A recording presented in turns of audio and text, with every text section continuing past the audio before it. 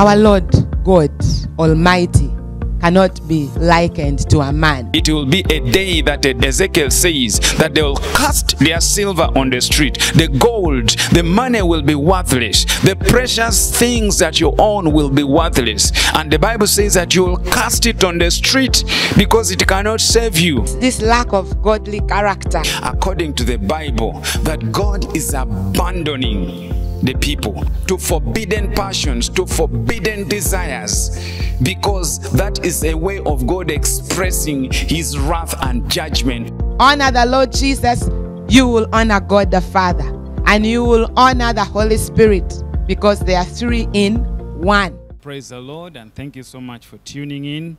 We want to praise the Lord for all that he's doing in our lives. We are looking at the things that God hates in the book of Proverbs, and we are also mandated to hate those things. Let us pray. Father, we thank you for your faithfulness and for your grace and for your love. We worship you, God of grace, for everything that you have done for us today. And we thank you for the word that you continue to speak to us, O God of grace. We ask you to guide us and to be our shield and our portion, and speak to us, Holy Spirit. In Jesus' name we are prayed. Amen. Amen. So we have been looking at the things that God hates so that we too can also hate those things. The one thing I like about the Lord is that he is always, he even tells you, if God was an examiner, he would even cheat exams for you. He would give you the answers. And that's what God does. He does not want you to be caught off guard. And even here, he has listed to us the things that he hates and the things that he detests. Hallelujah. Proverbs chapter 6, verse 12, the scripture that we have been studying. And we are going to look at the third thing that God hates, which is hands that shed innocent blood. The hands that shed innocent blood. Hallelujah. Praise the Lord. The hands that shed innocent blood. So we want to look at the hands that shed innocent blood. I pray that you and I will not be found to be accomplices in shedding innocent blood, because we probably may find ourselves shedding innocent blood without knowing. And how is that possible? Because shedding innocent blood does not mean physical death or killing somebody physically.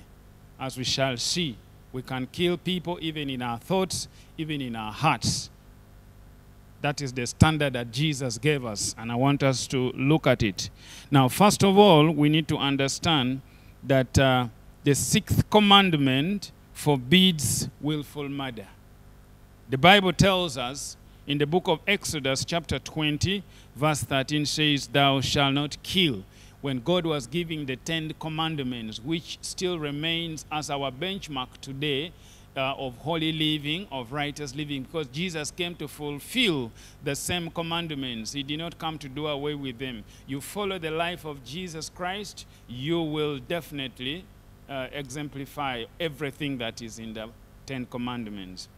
Yes. So the scripture tells us in Exodus 20, verse 13 says, "Thou shalt not kill." Now, here, the Bible was, of course, giving us directives against willful killing, unauthorized taking of one's life. But also, you see, God also prescribes the death penalty for violating his commandment. Hallelujah. God also stipulates that the soul that sinneth shall surely die. Praise the Lord. But we see that after the flood, God makes a covenant with Noah. And he said, you will no longer destroy the human race as a result of sin. And he also said that we should be able to follow the commandments that he gives us. Praise the Lord. But we should also note that the destruction that led to the flood was as a result of willful destruction of lives, violence. The Bible says that one of the things that made God to get disgusted with the human race was the violence, the rampant violence that were in those days. The whole community was full of violence. It was so much that God had decided to wipe out the entire creation because the violence was too much. Violence is what attracts God's judgment, and we must be very wary of what is happening in our surrounding today, in our communities today. There's a lot of violence, but the Bible says that even in the midst of all that, there was only one man that found grace, and that was the man by the name of Noah. And that led to the preservation of life that you and I have today. Hallelujah. Now, after the flood, God makes a covenant with Noah and warns against the same thing. He warns against violence. He warns against murder. You see, God hates murder. He hates violence. He hates killing. Hallelujah. Now listen to what he says in Genesis chapter 9. This is after the flood.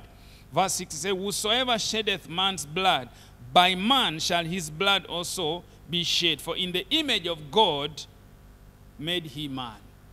Hallelujah. Praise the Lord. God gave this commandment to to Noah. Because first of all, he destroyed the earth with the flood because of violence. And so when he brought back life through Noah and his children, he warns against violence, against murder. Hallelujah. Murder is a serious offense before God. It's a very, very serious offense before God. So God sought to safeguard the sanctity of life by restraining murder in the society, because he takes life as sacred. Life of a human being is sacred before God. And so you cannot just begin to take it away in whatsoever way.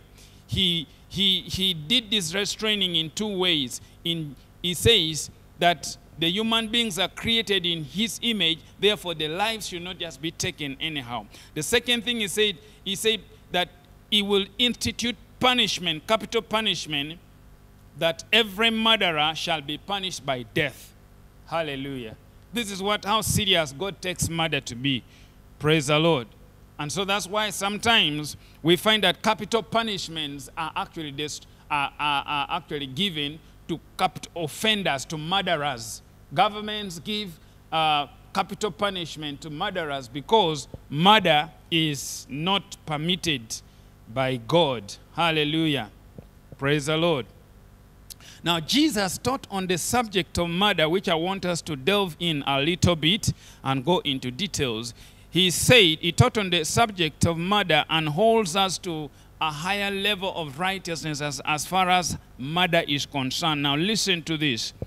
In Matthew chapter 5, verse 21 and 22, this is what the scripture says. You have heard that it was said by them of old, thou shalt not kill, and whosoever shall kill shall be in danger of the judgment. Now Jesus goes a little higher, and he says, but I say unto you that whosoever is angry, I say unto you, whosoever is angry with his brother without a cause shall be in danger of the judgment. And whosoever shall say to his brother, Raka, shall be in danger of the council. But whosoever shall say, thou fool, shall be in danger of hellfire. Now Jesus here was teaching about righteousness. And he acknowledges the righteousness of the religious system at the time. And he said, yes, they follow the law. They don't kill physically, but they kill in their hearts. They kill through anger. The Pharisees and the scribes were people who were good at the scriptures. They knew the law. They knew the laws of Moses. They knew the laws of the prophets. They knew everything, and they tried to follow it as much. But it was not enough to change the heart. It was not enough. They actually kept the rules, but it was not enough.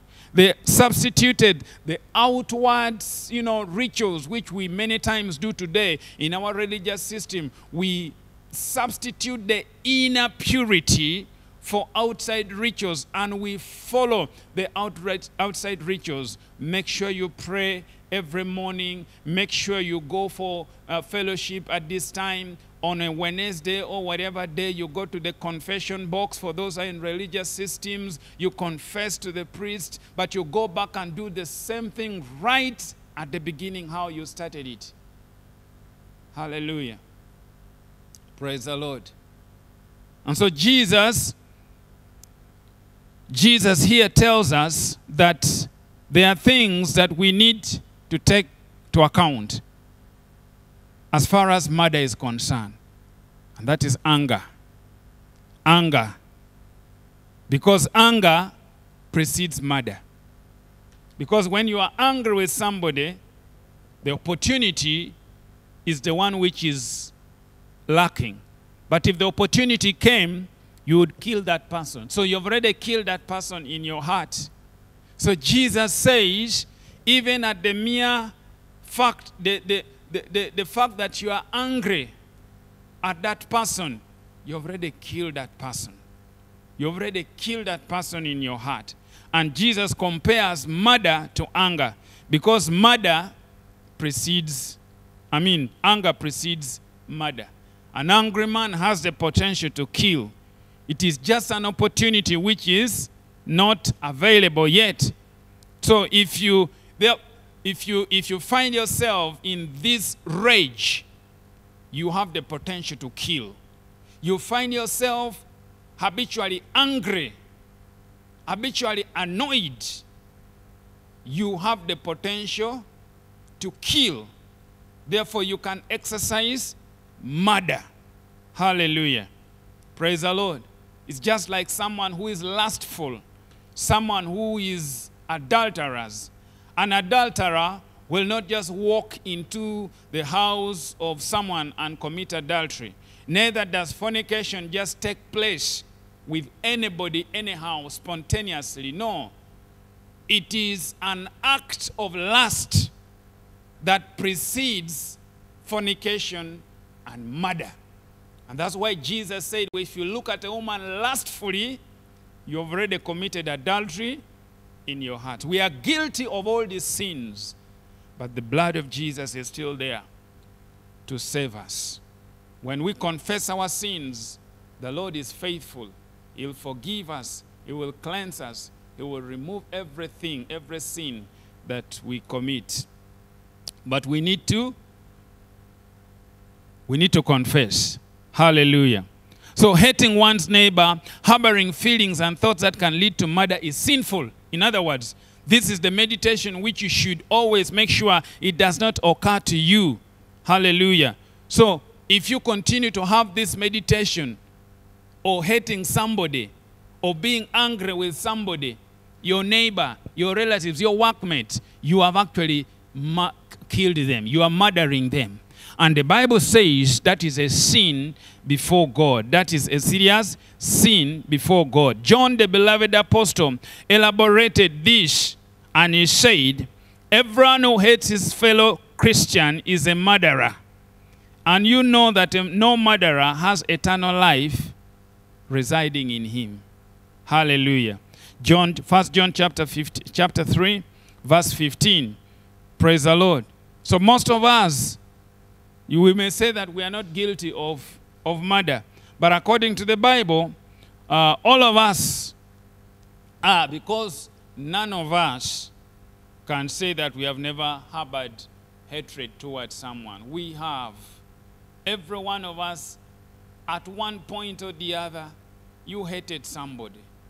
Some of us, we grew up in an environment of hatred. You were hated by everyone. You were hated by your grandmother. You were hated by your stepmother, your stepfather. You were hated by your siblings. You were hated by cousins. You were hated. You grew up in an environment of hatred. You see? So we also developed that heart of hatred. And therefore, we are guilty of murder. John likens hatred to murder because hatred is the cause of murder. And murder is the fruit of hatred. Hallelujah. Praise the Lord. So if the circumstances were right, you definitely will be able to take somebody's life. Praise the Lord. And the Bible says that anyone who hates his brother will not have eternal life in him. Praise the Lord. Hallelujah.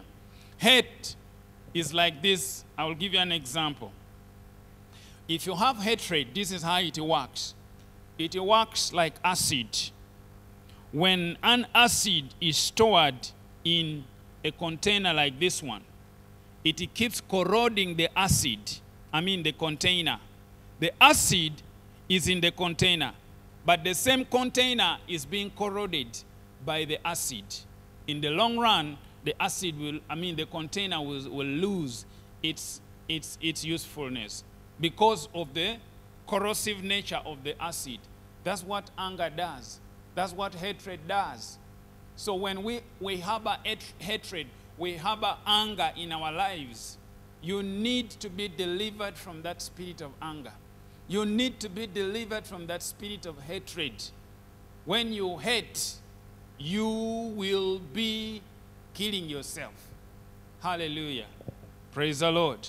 So in the scriptures, there are certain sins by virtue of their gravity that a true believer cannot be involved in, and anger is one of them. Anger is one of them. The scripture tells us that we are to live without sin because we are supposed to be holy. Hallelujah. Praise the Lord. Sometimes we find ourselves in this sin unconsciously. However, when we find ourselves being involved in some of these are grave sins. The sin of hatred is compared to murder. The sins of sexual impurity is compared to fornication or adultery. Yeah? The sins of abandoning one's family is considered to infidelity. Praise the Lord. In 1 Timothy chapter 5, verse 8, the Bible says that whoever is unable to take care of his family is worse than an infidel, is worse than a believer. That means you can actually be in church, you can be a minister, but if you're unable to take care of your family, you are worse than a believer. You're worse than an atheist who doesn't believe in God whatsoever. Hallelujah. This is what the scripture is telling us. We are called to a higher level of righteousness. We are called to a level of a higher accountability. And that's why the Lord is giving us this hard message. Hallelujah. Praise the Lord. So even today, when I'm speaking to you like this, I'm speaking to myself. I'm examining myself. Do I find myself sometimes in a mood of rage, in a mood of hatred, Do I just get so angry at this careless driver that comes and, splashes water on me? Or do I react spontaneously if I encounter a problem that upsets my mood? Do I take time to think? Do I hand it over to the Holy Spirit and say, Holy Spirit, help me to think. Help me to walk right. Help me to say the right thing. Praise the Lord. Hallelujah. So when you get angry, you know that you have the potential to kill. And the Bible compares anger, hatred to murder. And murder is the result, is the fruit of hatred and anger. Because anger and hatred precedes murder.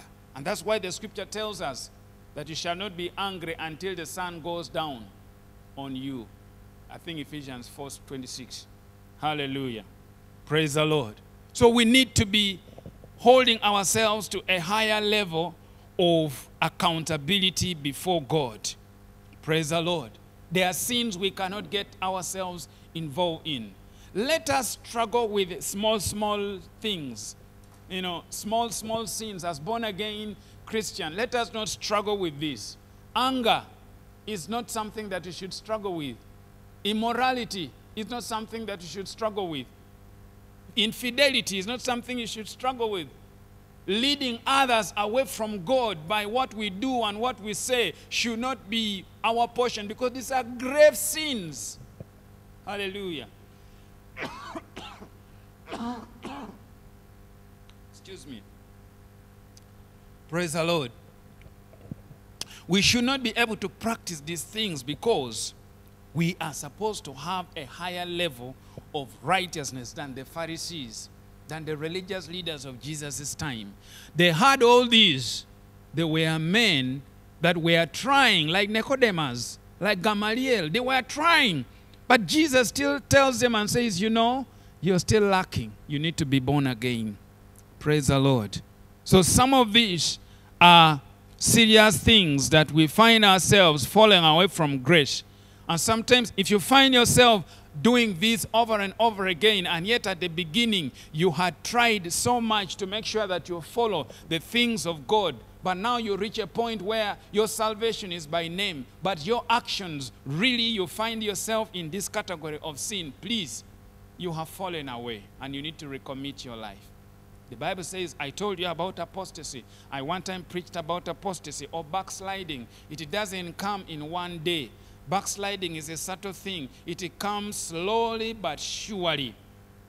Praise the Lord. So if you find yourself engaging in some of these things like hatred and murder, hatred and anger, you're already a potential candidate for murder. You can actually murder. These abominable sins, they manifest, and when they manifest, we are totally rejected by God. Praise the Lord. So anyone who says that they have fellowship with Jesus Christ and the Holy Spirit is indwelling in them, you should not find yourself partaking in the sins that we are talking about today. Hallelujah. Praise the Lord. And of course, we know that all sins are not supposed to be permitted, but you should struggle with the small ones to overcome them. Not that we are going to be permitted with those sins in heaven. No, we shall not be permitted with those sins in heaven. But we have to make sure that we struggle to keep away all those sins that are keeping us away from the Lord. Hallelujah.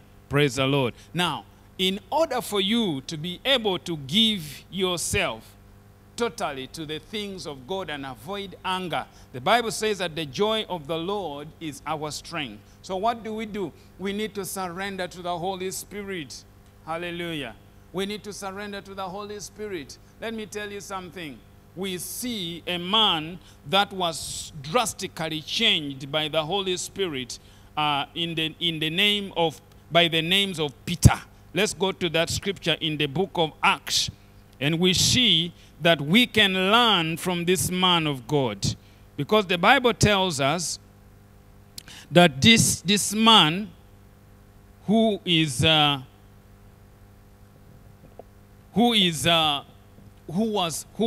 was actually a very violent guy. You know, the Bible says that he was an extrovert. He was a very short-tempered guy as well. Peter was a man that would say his mind anytime. But we see that the story of Peter changed after the resurrection. Hallelujah. After the resurrection, the same Peter who had tried to give the Lord Jesus a hard time, at one point even refused his feet to be washed by the Lord Jesus Christ. At one point when the Lord needed him, he denied him. Hallelujah. At one point, when they were going into the Garden of Eden, they picked a sword. The Bible doesn't tell us who had the sword. But when the soldiers came to arrest Jesus, there was a sword that was used, one of the disciples. And I suspect, this is my own opinion, I suspect it could have been Peter. He cut off the ear of the servant of the high priest. And Jesus said, no, don't do that. We don't handle that in anger. Don't handle that. He could have killed that servant. But the Bible says that this same man called Peter, after the transformation of the Holy Ghost, we see a different Peter. Our lives will be transformed when we begin to surrender to the Holy Ghost, when we give ourselves to the Spirit of the Lord. Hallelujah. The Bible says that when Jesus was leaving, he told the disciples and said, you are not going to leave this place where I am leaving you, here in Jerusalem. I am asking you to stay here and wait for the Holy Ghost to come. And the Bible says that in Acts chapter 2, the Holy Ghost comes. Hallelujah. When the Holy Ghost comes in Acts chapter 2, we begin to see that in chapter 3, the manifestation of the Holy Ghost changes the whole thing. The disciples who were sluggish, who were fearful, who were hating, who were short-tempered, they became men and women of valor. And they fought a good fight. They did not fight with swords. They did not fight with spears. They did not use any violence, but they gave themselves to the Holy Spirit. Hallelujah. Listen to what the Bible says about Peter. In Acts chapter 4. And as they spoke unto the people, this is Acts chapter 4, Peter and John, the priest and the captain of the temple and the Sadducees came upon them, being grieved that they taught the people and preached through Jesus the resurrection from the dead. And they laid hands on them and put them in hold unto the next day. For it was now eventide. Howbeit, many of them which had the word believed, and the number of men was about 5,000.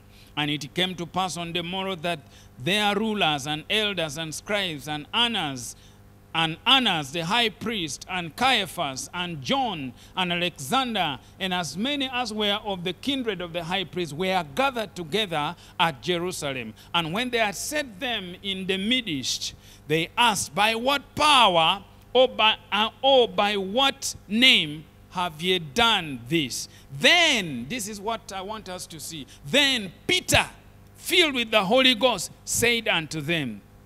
Now, Peter begins to take a different turn. Why? Because he had experienced and encountered the Holy Spirit. The Holy Spirit has the ability to change your nature. Are you struggling with hatred? Are you struggling with anger?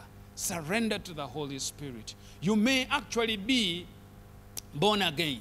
And for years you have been born again. And you're still struggling with anger. Hallelujah. But you can get delivered when you receive the Holy Spirit.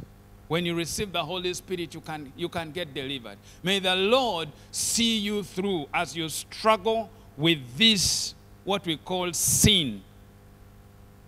But you can have power over this sin when we surrender to the Holy Ghost. That's the only way I can see. The Holy Spirit will go in the inside and remove what a man that is usually full of anger can become the most loving because of the Holy Spirit.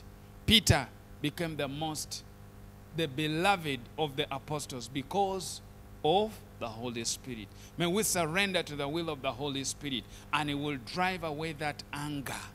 Hallelujah. He will remove that anger. Praise the Lord.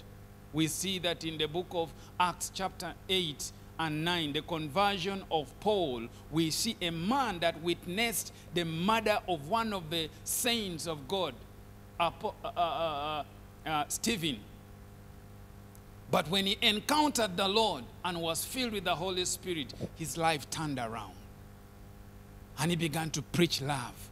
He began to preach the word of God in love. Praise the Lord. And this is what we need to do.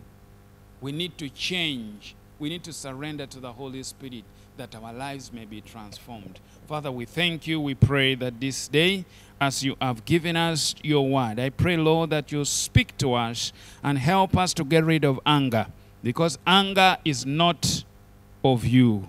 Anger is of the devil, my Father. Lord, I pray that you will only give us the anger that hates sin, anger against unrighteousness. We thank you, Father. In Jesus' name we are prayed. Amen.